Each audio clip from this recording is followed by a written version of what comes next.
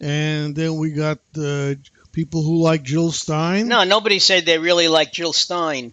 No, so I like her. Well, I like her too, but except did you listen to the town hall she had the other day? No, actually, I didn't. Do you listen to any of these speeches? No, I just took off the top of my head. That's what I thought. You know. No, you listen to the roundup on MSNBC. I've seen, Gary Johnson, and I've heard him. And I tell you, I've heard Jill Stein also. I mean, Jill Stein, a lot of what she says is, almost verbatim Bernie Sanders. But she has no money. She really doesn't have any organization, unfortunately. It's hard for her to get her message out there. Yeah. And I told my wife to listen to her, because she never heard of her. I said, listen to her. She's a doctor. She's well educated. Her vice president is controversial. So I said, listen to him. So she put her on at 9 o'clock. My wife said by 9:10 she was fast asleep. It was the most boring woman she's ever heard. Well, nobody said she was a great speaker, okay? I mean, look, if you want to be wooed with a great speaker, you listen to Donald Trump because he knows how to stir up an audience. I'll give him that much. Yeah, but and her, do you know what her vice presidential candidate is known for? I don't even know the person's name. He looks like he might be a Muslim. I'm not sure. His last name is Barack. I forget his last name. I'm not sure. But he made a speech. He called I think people like our buddy, the president, all the blacks, Uncle Tom's, in a speech. Caused a lot of controversy. Well. And he said, you took it out of context. Yeah, that's like Trump. Doesn't anybody understand sarcasm anymore? I was never being serious. You took it out of context. What can I tell you? You could tell me that since we're starting a little strangely today, we've been on for 17 minutes and 35 seconds only. Sure it's not an hour? Feels like we've yelled at each other.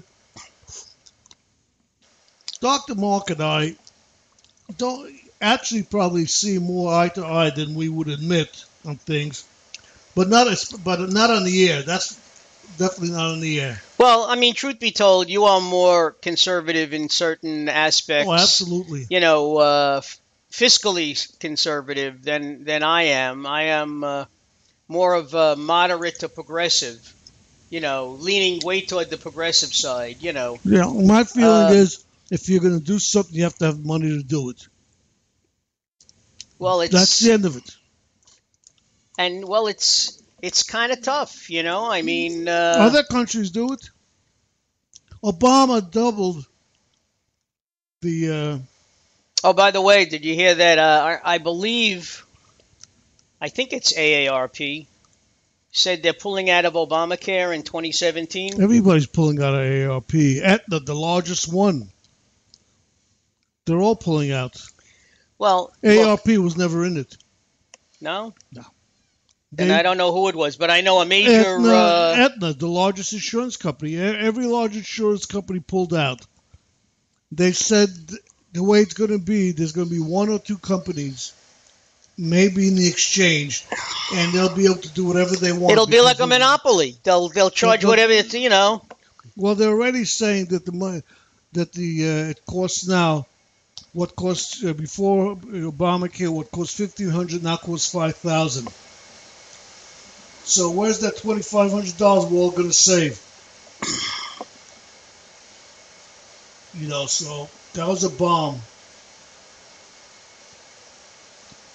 I think Obama's approval rating is still pretty high, but I think... Yeah, it's at 50%. Although, I don't know. Let's wait and see how it is after... all this has been happening, yeah. Well, no. With him, primarily, it's, the fact that he's still vacationing and hasn't made a trip to Louisiana, That, the hostage, paying for hostages, that's a big deal.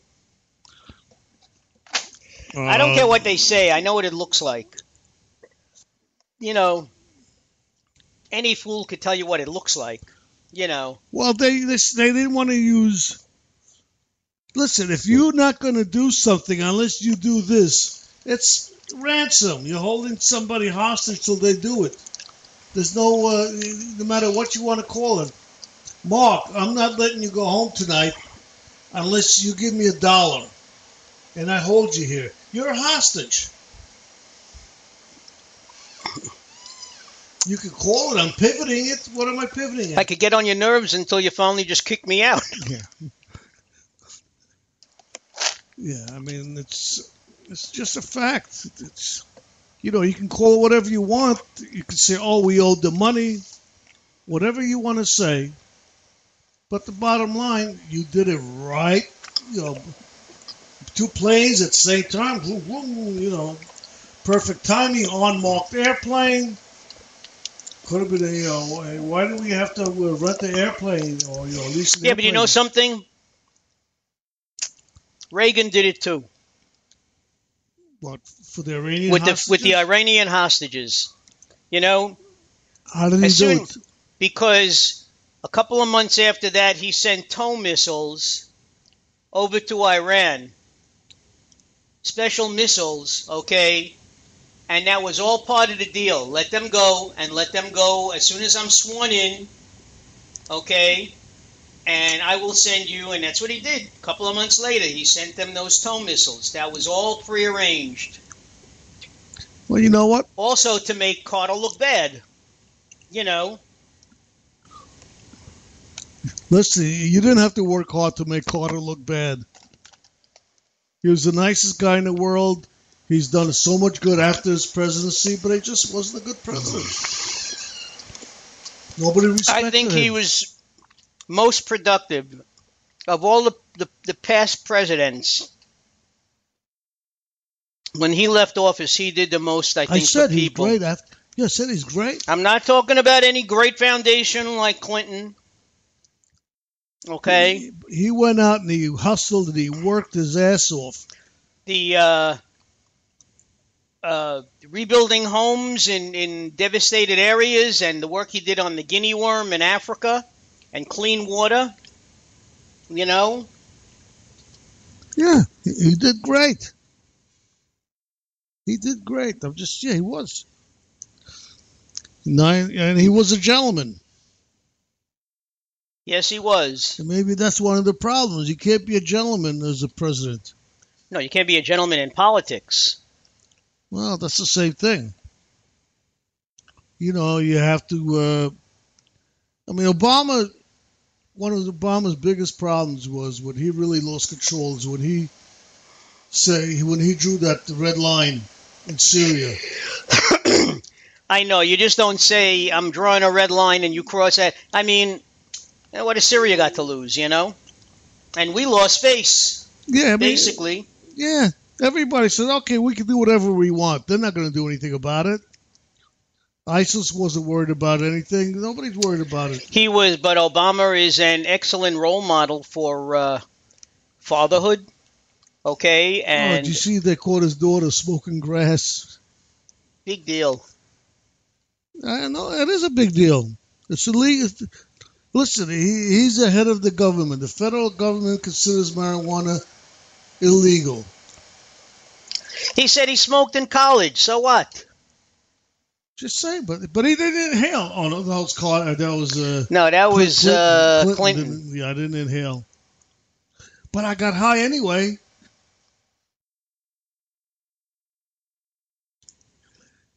Hey, listen, Johnson said, see, that's the whole controversy that's showing you not. Clinton says Powell encouraged the private email, and he said, no way, Jose. He said you have to have secure email.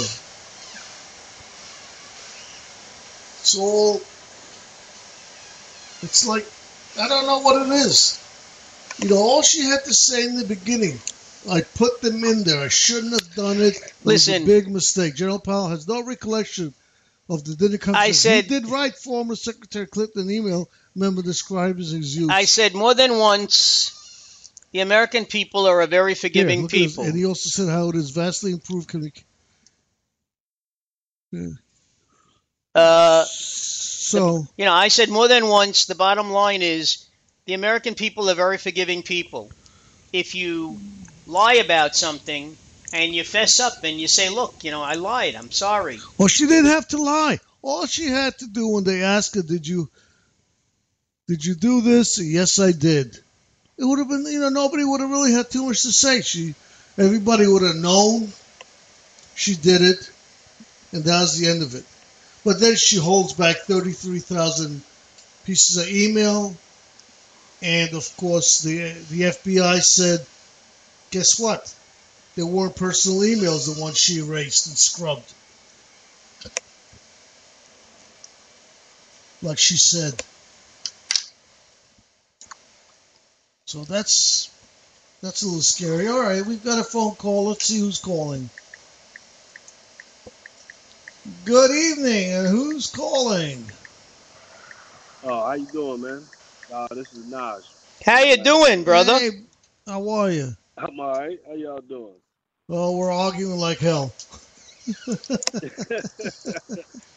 understand. Oh, we're just talking about all, just say to him that Clinton, that she just in the beginning said, listen, I did this and that's the end of it.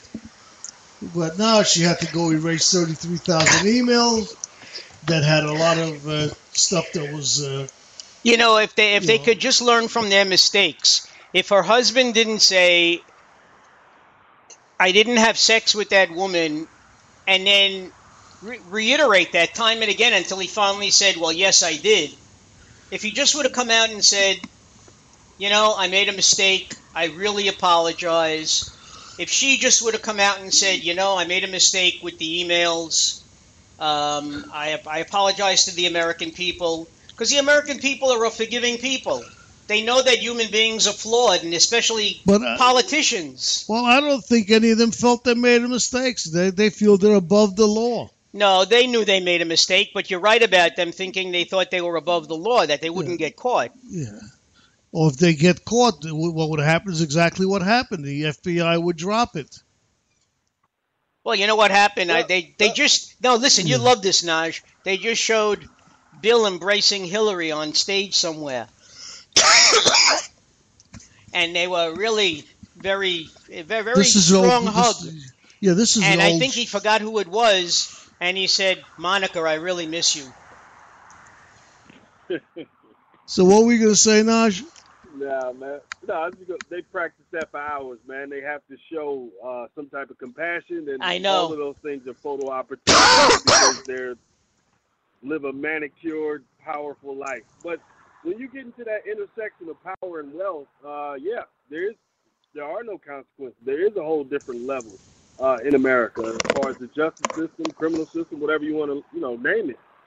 That's the way the game goes in America, and most people don't realize it, but that's the way it's set up. Hillary, after losing to Barack Obama, she was going to do everything she could to make sure she didn't lose again. So I think the whole server idea was because she didn't trust the Obama administration, and she was not going to allow them to sink her chance to win this time. So I look at it from that standpoint, and those are the little lies to me: the email server, all the other stuff. The big lies are, I'm going to get this economy going. I'm going to bring the jobs back. Those kind of lies are the big lies that we really should be concerned with. But it is what it is, man. We got two of the worst candidates ever running. So did you hear Trump today when he was trying to woo the African American vote? He says, first of all he did was talk trash to them. He said, you got 59% unemployment. Your kids aren't learning. He said, you got the worst education system in the ghetto areas. They'll talk about he was in Detroit. And then he says, so what do you got to lose? Give me a chance. He's basically the Democrats have screwed you over already. How much worse could it be? I mean, it was funny. It was funny to hear him say that, but the reality was he wasn't talking to black people. He was talking to moderate Republicans who may think that he's racist. So he was appealing to them and giving them a talking point so they can say, well,